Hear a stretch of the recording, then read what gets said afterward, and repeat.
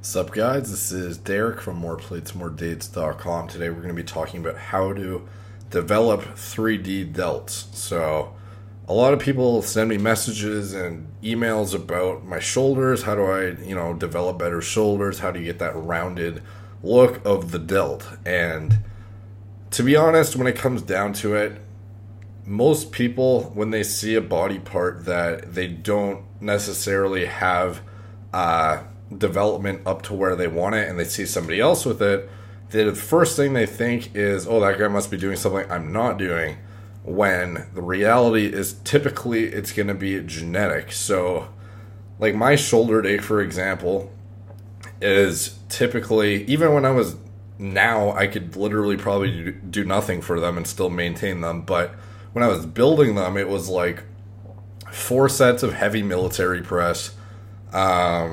I'd do heavy side laterals with dumbbells, and then I'd drop set it and get like 4 sets in with a much lighter weight just to draw a bunch of blood into the muscle and stretch the fascia as much as possible. And then I'd probably go hit like a rear delt movement for like 4 to 5 sets, and then I'd do traps, and that was the end of my workout. And I did that once a week, and that worked just great for me. But for the next guy, that might not be sufficient, and you might need to train shoulders twice a week. It's just, at the end of the day, my shoulders just respond better than all of my other body parts, and there's nothing I can do about that. It's just genetic.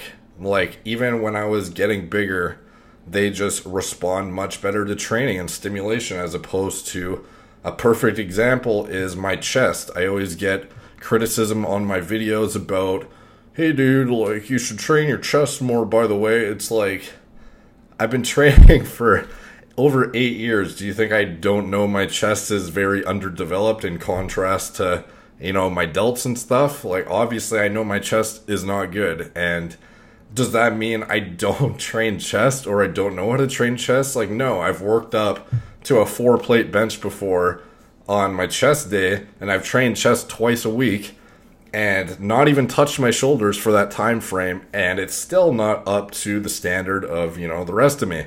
And does that have anything to do with, me not doing the correct movements? No, not really. Like, it comes down to my genetic structure, because at the end of the day, you have muscle insertion. So you have a muscle insertion in each part of your body.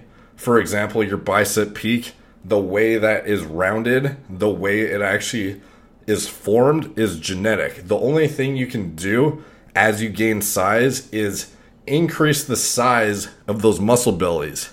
You can't reshape them though. So if you have, like, for example, in my case, if you have a very terrible, chest, all you can do is get a bigger version of that crappy chest. But you're not going to develop that, like, super awesome shelf look that you get on guys with great chest genetics. And like, for me, I have, like a 3D-ish round delt, and if I get them bigger, it just becomes a bigger 3D round delt. But it's not like, if my structure was not that, where I had, that delt insertion, I couldn't just build that. You know what I mean? It has to be part of you already, and then you increase the size of that through your diet and through your training.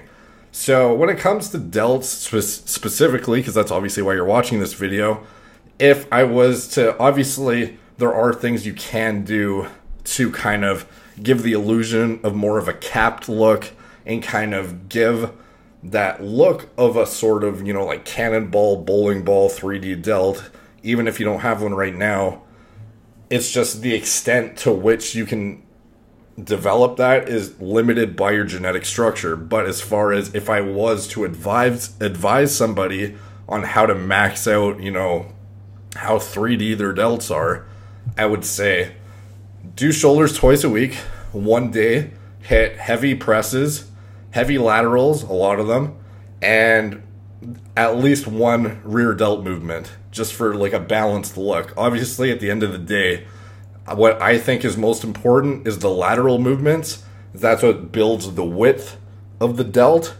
And for me, when I first started incorporating, the heavy side lateral raises, that's when I started noticing more of the, 3D-ish kind of structure to be more apparent. Even though it was already there to begin with, it's just more exaggerated the more I did this.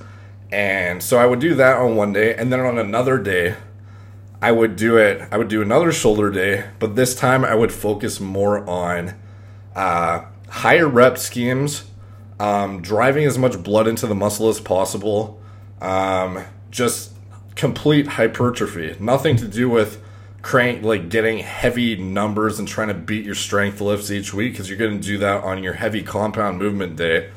This day would be focused more on just getting a ridiculous pump and stretching the fascia in the shoulder as much as possible, because ideally what you want to do, in my opinion, to gain, size as best as possible in a certain area is to not only incorporate progressive overload where you're beating your strength numbers on the compound movements each week, but also drive tons of blood into that muscle and just stretch the fascia as much as possible, because a lot of times the limitation of growth is not always just your shoulder is worse than the rest of you. Sometimes you actually have tighter fascia inside that muscle that you need to work on in a more specific and focused way to stretch and actually get that hypertrophy in that muscle group.